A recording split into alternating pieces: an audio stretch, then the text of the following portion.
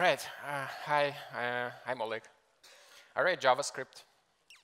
Also, I write CSS. And sometimes I write CSS in JavaScript. And I also maintain a library I created in 2014, which is called JSS. And to answer all the questions that I had on the GitHub, is the library dead? And no, it's not dead. We are working on it. Actually, it grows in the usage quite heavily, and we are hitting right now about 300,000 downloads per month. And we are working on a version 10. So hopefully next week we are able to release it.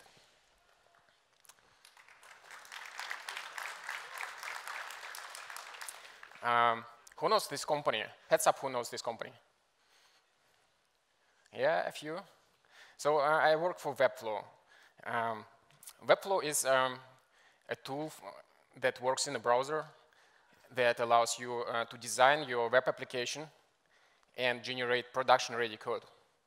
So if you're a designer or business owner, try this, because I think it's something unique on the market. Also, I use Twitter.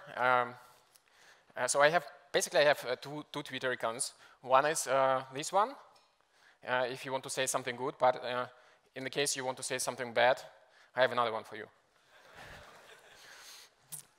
I was not supposed to talk about JSS today, but apparently JSS has many different meanings, and one of them is just survive somehow. So I'm going to talk about JSS, but not about JSS, that is the CSS and JS library, but about something else. And so the problem that I see in software engineering in general is that it's somehow detached from the physical world that we live in. For instance, if you would sit under an apple tree and if an apple falls down on your head, in the physical world you are going to discover three new laws. Basically, Isaac Newton did. But in the software world, you probably wouldn't. So you can do whatever you want and probably not die, at least not soon enough. And so if a customer asks you, can you please turn around the gravity and make the apple fall not down but up? As a software, okay, yeah, we are smart. Of course we can do it. Let me just quickly change the direction of the gravity and we are done, right? And you know, this has consequences, but to recognize these consequences, you need to wait for half a year or a year working on the same product. And so I figured software engineering has two main limitations. It's hardware, which is obvious, or networking. And the second one, which is most annoying, is humans. I mean, software is built by humans. We have to build it together. So, and this presentation is about humans. And so I figured there are some goals that I want to define in order to explain why this architecture is important. And the goals are the following. First of all, discoverability, or in other words, the way how you discover how your software works. For instance, if you join a new company or you just forget how things works because you work on a product for years, and this will happen, you need a way to figure out how things are located. Even finding the right source of code for a feature that you see on a product is, if it's not self-discoverable, it can become pretty hard. Second goal is work parallelization. Large software is not created by a single person, at least usually. And you want to be able to work in parallel with many people. Even if you work alone, still you want to be able to, you know, pause one feature and start working on another feature and then come back without then having to resolve conflicts and rewrite everything. Controlling shared abstractions. In general, shared abstractions is anything that you share between multiple consumers. And they are a huge source of bugs. And we need to be aware that we have to be cautious about using them and kind of learn to control them. Refactoring. Refactoring is kind of a bad word in the software engineering. Who of you has like a bad feeling about when you have to talk about refactoring to your manager or someone? Raise your hands. Quite a few. So it's not supposed to be that way. It just happened to be because when we say we need to refactor, usually it means that we are going to be not working on any user-facing functionality for quite some time, and no one will know what we are doing and when we are ready, and obviously managers don't like that. And it doesn't have to be that way. A/B tests or experimenting. So basically, we need a way to experiment. If you work on a product, you need a way to build something that might be eventually wrong, and you want to be able to remove it quickly and you know, don't have remainings of it. If you are able to do this quickly, it's a good sign that your architecture is nice. Because, for instance, what you end up doing when you do refactoring, like when you do an A/B test, you create usually many, many ifs. Like if this feature is enabled, then do this. And you spread these ifs all over the place. And then at some point, it becomes so convoluted that you cannot really remove it or migrate completely to it. You will have some remainings in code. And what happens next is you go to a manager and ask for time for refactoring. And now we are back in hell. So A/B tests is a kind of important benchmark for your architecture. And also integration tests. I mean, unit tests is fine, but on a product code, unit tests are not very useful because they don't give you required amount of guarantee that your code actually works. Functional tests are important too, but they are expensive, they are slow, they are hard to make. So integration tests is kind of middle way to do that, and I would prefer full coverage of integration tests than any unit tests, for the product at least. For the library, it's a different story. So it's important that we can do it in a meaningful way and in an easy way, because if it's hard, we are not going to do it. So this talk is about feature-driven architecture, or this is how I called it, the best thing I could come up with. And what I mean by this is basically it's a set of principles that helps you to define the boundaries.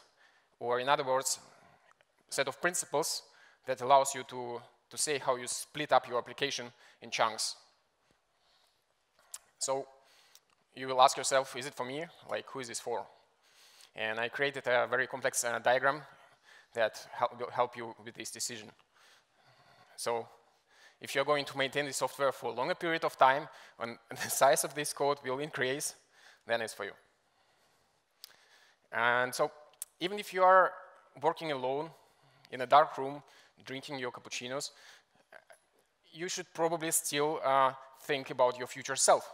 Because if you work on a product for half a year or more, you will definitely forget how it works or how you did it. For instance, I ended up git blaming myself in the code base when I thought it cannot be me, but it was me. So think of your future self. And so these goals led me to a bunch of principles that I want to talk about, which is decentralization, explicit sharing, collocation, decoupling, and disposability. So how to avoid a death by a monolith? Some people will disagree that a monolith is a bad thing, and it's not a bad thing for everyone. For certain size of application, it's kind of okayish. But what is a monolith? Is it a monolith when the entire code base is in one repo? I think it's not.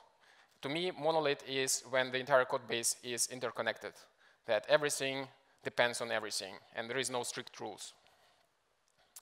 For instance, if you look at the default Redux structure, it's going to have components, containers, action creators, reducers, and so on. And every single feature will be spread all over the place. Like for instance, in this case, our login is in containers and components and action creators. So it has no clear boundaries. Anything can potentially use anything. So my suggestion, what if we use features as a thing to split our application into chunks instead of types of code. For instance, component is a type, but a feature is something that is user-facing.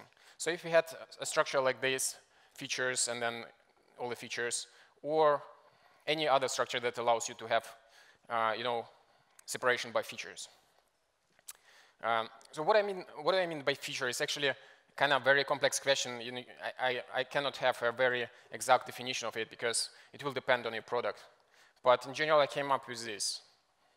Feature is a self-contained, user-facing, reusable, complex building block.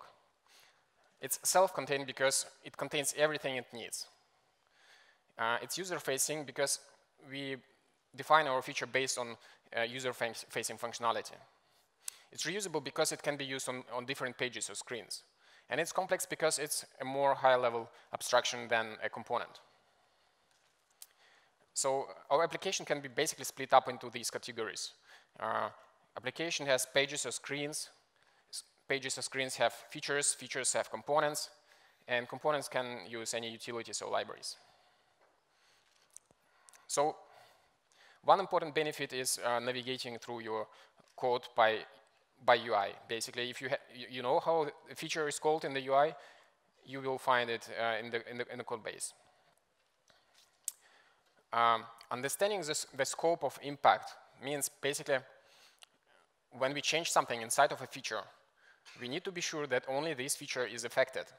And I think everyone had this problem that you change something and completely unrelated feature breaks.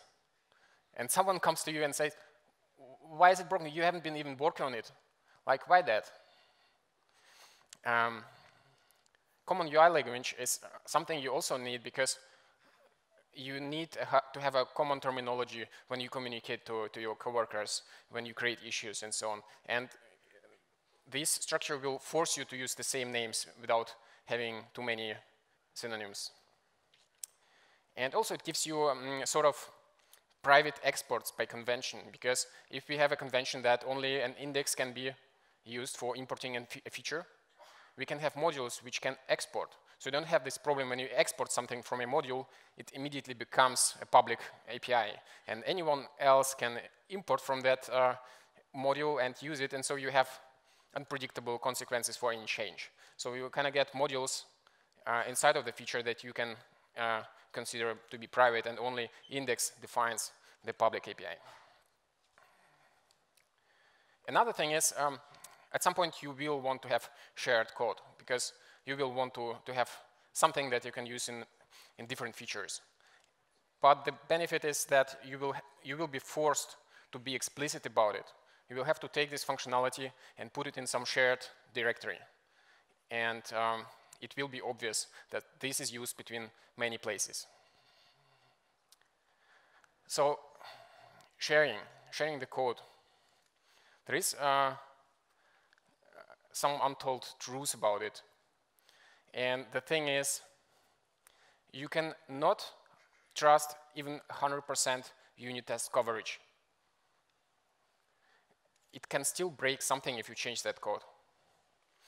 And the reason is actually quite simple. Let's have a look at this example. This function accepts an object. We do a type check, type of values in object. We spread this object, add a property, say hello, and we return a value. So in the first case, it says we pass say hi, it gives us say hello, and some user of our code passes null, happens, and it still works. It says hi. Then at some point we decided to modify this code. We added a property check, so we access property say on a value and check if it's a hi. So in the first case it will still say hello, but in the second case it will be uncaught type error. So the reason is, inside of our function, we did not anticipate a null. And usually, if this function is part of a library, you are not going to anticipate every possible sort of usage of your function. So it's unpredictable. In this particular case, of course, you can use the static types, and you should. I actually recommend you to use static types, whatever you do, Flow, TypeScript. In case of Flow, in this one, you don't even need to define the static types. It will find out this problem and tell you. What about more complex scenarios where static type checking will not discover the problem? For instance, this is the most simple example I could come up with. So we have a function. It has some code. Then it calls a callback that we pass into this function. Then it has some more code, and then it returns a value. Is it a pure function? Seems like that. It accepts the same value. It returns the same value. Seems like a pure function. But what happens inside of the function? Now imagine a user does some side effect inside of that function. And some code that you have in that function relies on something that is global. And that side effect affects that state. So your function immediately becomes impure. So basically, you can consider that as soon as you accept any function, your function is eventually impure. Even using some global functions can be already impure in JavaScript because it's a global environment that can be modified anytime. So the danger is always there. And that's why shared functionality is always dangerous. It can break any time. And you can never know. So what is important is that we are very cautious about what do we share and how we do it. And we need some sort of decisions framework on how to decide when to share and when not to share.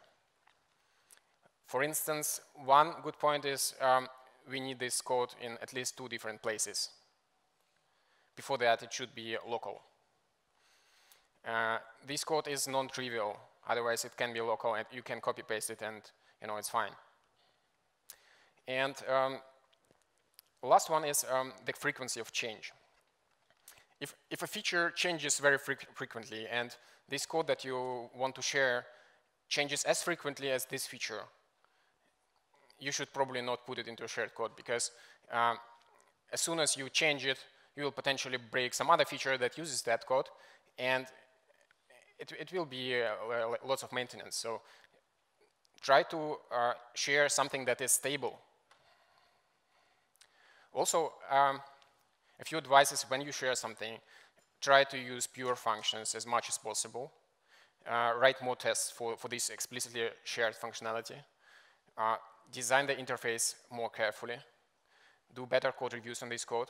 And in general, just spend more time on this, because shared functionality should be taken care of. So, third principle is collocation. And to me, collocation is basically a developer experience thing which helps you to navigate the code.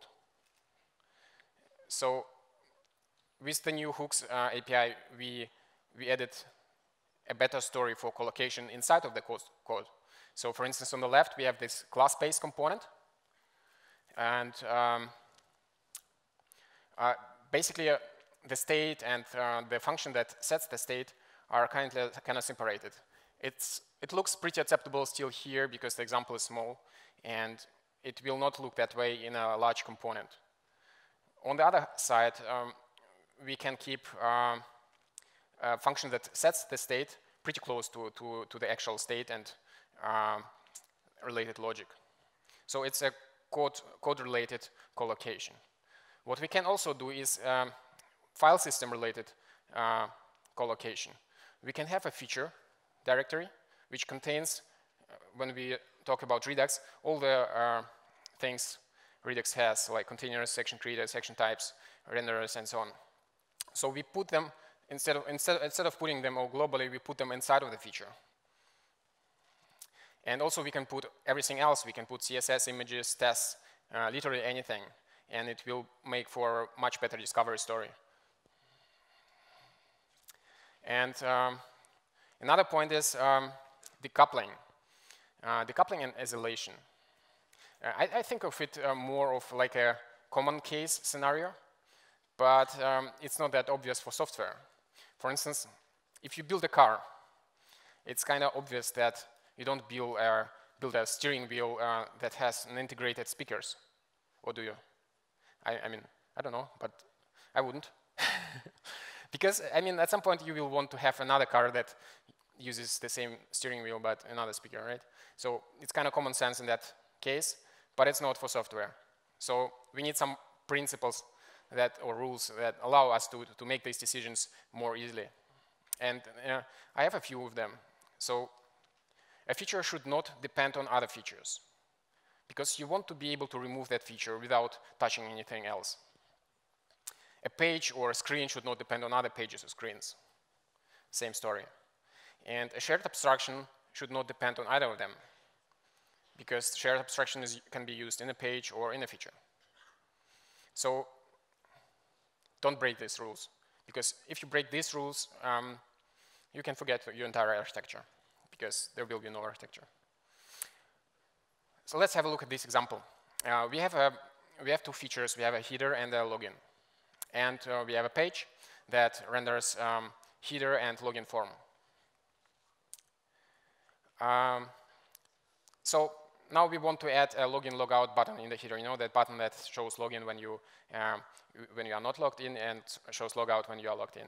So in order to do that, we lift the state to the page. We use a state property that is called logged out, that has a default value of logged out, and it has login status, and it has a function set login status, and we have two actions, on login and on logout. Right? We pass this all to header because header renders the login button, and we pass what we need to login form. So what's the problem with this? This is the implementation of this potential header. It has login status, on login, on logout. It renders the button. It uses the login status. It loses on login, on logout actions. So there are a few problems with that. It's completely coupled. So header is completely coupled with login. You are unlikely to be able to refactor your login without touching the header. So header knows about login status and its potential values. Header knows about login and logout actions. And header knows how to render and to style a button. In React, we have many ways to decouple our logic. We can use render prop, and we can use element as a prop, and we can use a component as a prop. So let's use an element as a prop. I mean, everyone knows render prop, but rarely people use component as a prop or element, so that let's use this one. So this is a new header. It just renders an element that is a login logout button. It doesn't know anything else about it. So this is our page now. We render the header and we pass this login logout button, and we render, so we create an element from login logout button component here, and basically the header receives the element.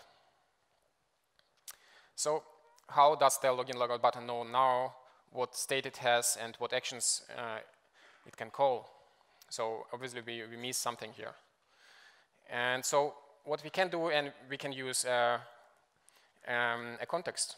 And the new React context API is kind of nice. It's encapsulated. So we can create a login context, and we can create a login provider that basically creates the status on login, on logout actions, and passes them as a context. When we implement the login logout button, we can consume the same context. We receive the status and on login, on logout actions, and we can render the logout button when we are not logged, when we are logged in, and login button when we are logged out. So it's nice. now what we have to do is now we have to use login provider and make sure that header and login form is rendered inside of it, because both of them will need to access this context. And this was a quite encapsulated story. We completely decoupled our header from login functionality, and still we are able to render a login inside of the header. So the same thing can be done with Redux, with the Redux that we have right now out there. For instance, Redux wants us to have one global state, but it doesn't mean that everything needs to be interconnected. For instance, we can scope action types just by convention. In this case, I use this convention that is feature, then feature name, and then the action type. We can scope action creators. It's actually quite easy. The only convention that we follow is we connect every feature. And so when we connect a feature, we pass the mapping between the action creators. And so action creators can be used only inside of this feature. They are encapsulated. And the most important thing is the state. If you can access anything inside of the global state from any feature, you have no idea what's going to happen if you change something, because anything can impact anything. And in this case, we have sort of scoped state, because we have a global state object, then we have features, and then we have specific features substates. Like in this case, error, profile, and repo are features, and what's inside of them is a feature scoped state, which we are not allowed to touch from outside, just by convention. So let's talk about disposability. It might sound like a bold statement, but I think, I mean, I still do try to predict the future and optimize for something that I have no idea about, but eventually it fails, almost always. Because when you build your code in a way and try to think about how it will be modified, what changes need to be done in the future, you're kind of playing this future predictor, and we did not learn how to predict the future, or I don't know, at least I didn't. And usually we fail in this. What we can do instead is we can optimize for ease of removal, because this is what you can do based on what you already know. For instance, you know that at some point everything is going to be a mess. We know that. So what we can do is we can optimize for ease of removal, so that we can remove something and rewrite it. Because if you can remove something easily, you can rewrite it more easily. And this is something we can do based on the knowledge that we already have. So the only question will be then, if you follow this or not. If you don't follow this, you will basically have to refactor everything, because you will have to touch code spread all over the place, versus you refactor just one isolated feature, which is a nice goal to have. So these 6 goals led me to these 5 principles that I kind of discovered for myself, but they are probably described in all the smart books about architecture, like Solid. And these are decentralization, explicit sharing, collocation, isolation, and disposability. That's it from me. I've created this repository where I have a Redux example that implements this architecture. You can run it. You can also try it online. And also, I would like to start a discussion in the issues about how we can make it more formal kind of specification for this architecture. So in case you're interested, hit me up. Thanks for having me.